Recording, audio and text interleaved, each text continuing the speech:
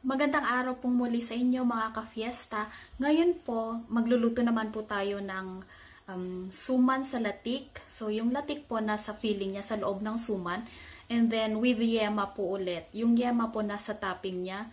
So, syempre, ini-incorporate ko po ang yema kasi yun po ang isa sa mga paborito ng mga Pinoy na sa mga merienda at kakanin. Ganun po. So, kung gusto niyo pong malaman kung paano ko ginawa yung yema na topping, may nagawa na po akong video doon. Yung ginamit ko rin po sa aking palitaw di yema, yun ganun din po ang gagawin nyo doon sa yema nyo na pang-topping nyo sa ating suman. So, yung sa latik po, I will do another video for that. And please don't forget to subscribe to our channel and give us a thumbs up.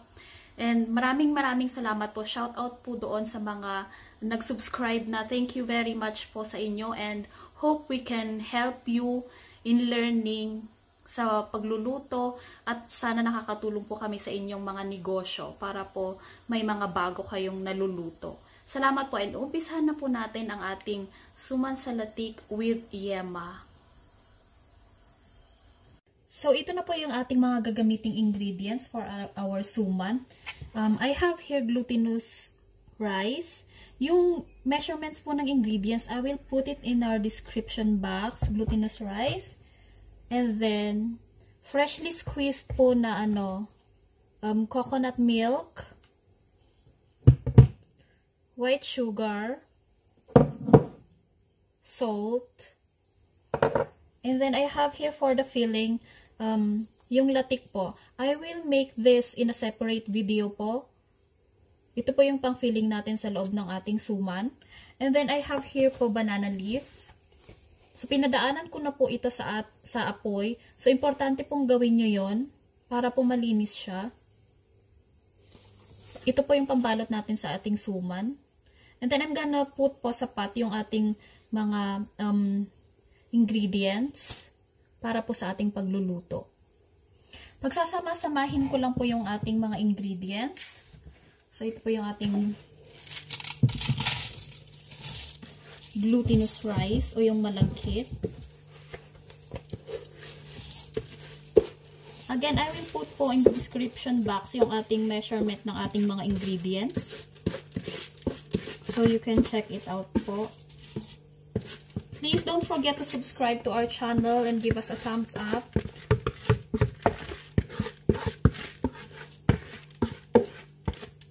Para po sa mga ma-update kayo sa mga future namin na tutorial. So, yung ating coconut milk.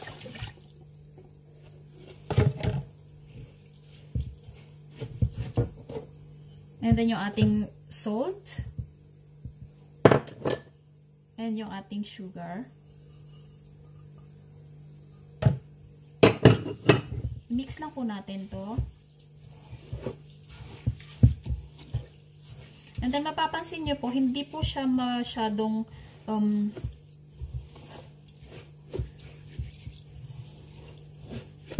hindi po masyadong madami yung linagay kong coconut milk kasi ang gagawin po natin is i-half cook lang po natin itong glutinous rice natin.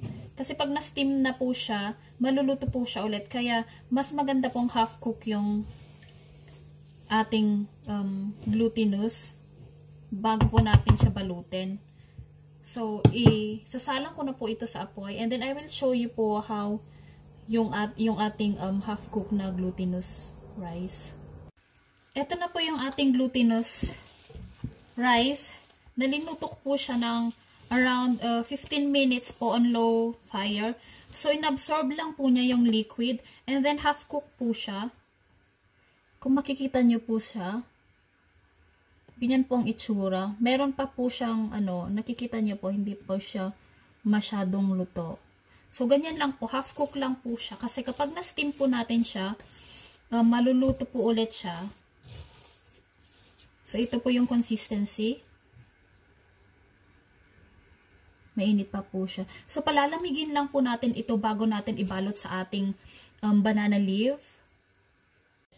Gagawin na po natin ang ating suman. So, ito po yung ating na padaan sa apoy na pambalot. And then, ito po yung ating naluto na glutinous rice. So, kukuha lang po tayo ng at least 2 tablespoons, 2 spoons po, malalaki po yung gamit kong spoons. And then, medyo i-flatten lang po natin siya. Ayan po. And then, lalagyan po natin siya ng latik. So, depende po sa gusto niyong amount, kung gaano karami ang ilalagay nyo. And then, i-fold nyo po siya. Yan po. Ang itsura niya. Okay lang po na may lumalabas. Babalutin nyo naman po ng ng saging. Ng banana leaf. So, ito po. I-roll nyo lang po siya. And make sure po na hindi siya masyadong tight kasi mag-expand pa rin po yung kasi half cook pa lang po yung ating glutinous rice. So, pag naluto po yun, medyo lalaki pa po siya. So, ito na po. Gagawa po ako ng isa pa. Kasi ita-tie up po natin silang dalawa. So, make sure po na malinis yung inyong working area. So, there. Maglalagay po ulit ako. So, depende na po yan kung gaano karami ang gusto nyong ilagay sa inyong suman. And then, maglalagay po ulit ako ng latik sa ilalim. Yan po. And then, i-fold ko lang po siya. Papaloob. Ayan po. And then, i-roll nyo rin po ulit siya. And make sure po na hindi mapupunit yung inyong banana leaf. Kasi kapag napunit po siya, lalabas po yung inyong mixture or yung inyong suman. So, pagpapatungin ko lang po siya. So, dalawa po siyang pair. Pagpapatungin ko lang po siya. Make sure po na na-fold siya ng maayos. Ganyan po. And then, itatali po natin siya. So, kukuha lang po ako ng leaf and then, pupunitin ko lang pong ganyan. So, yan po yung mga pantali natin. Huwag po masyadong makapal. Yung tamang-tama lang po matatali nyo siya. So, ayan po. And then, kukunin ko po yung dalawang pinagpatong natin na suman. Ayan po. Ganyan po ang itsura. And then, itatali ko po siya.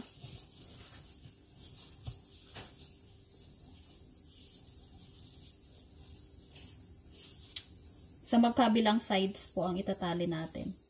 Para po hindi matanggal yung inyong ayan po. And then, gagawin ko po ulit siya sa kabilang side.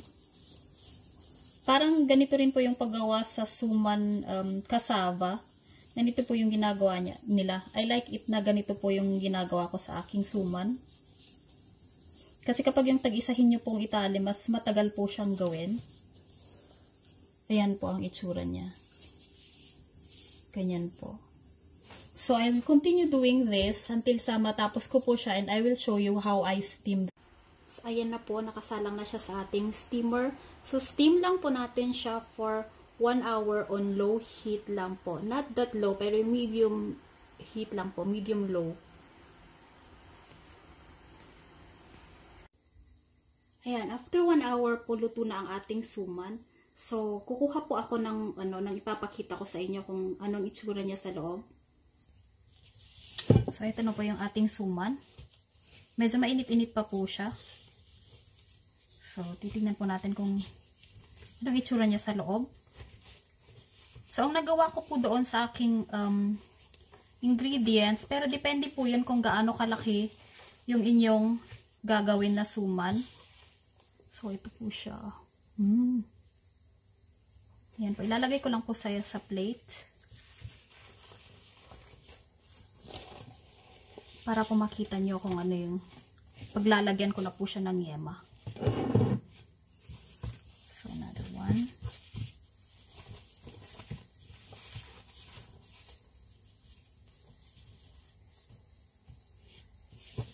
Ayan po.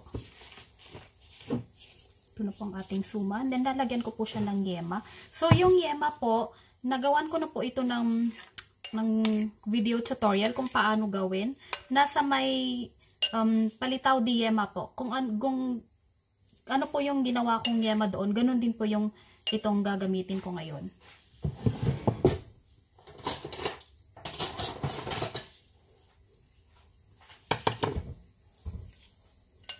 So, lalagyan ko po siya ng yema. So, kung pangbenta po, kailangan po may lagayan kayo neto na separate. Yung maliliit po na lagayan ng pang sauce, ganun po. And again, pwede nyo rin po ulit siyang lagyan ng toppings niya, like latik or peanuts po. So, may kunti pa siyang natitirang latik sa akin. So, ayan. Pwede nyo po siyang lagyan ng latik. And then, pwede rin po yung peanuts. So, may peanuts pa po ako dito natitira. Yung grind peanuts po. Para po mas masarap. So, eto na po ang ating suman. The yema. With latik inside po. So, ito po, linagyan ko ng latik topping. And then, ito po, peanut topping. So, titingnan po natin sa loob. Ang itsura niya sa loob. So, ayun po. Ang kanyang latik.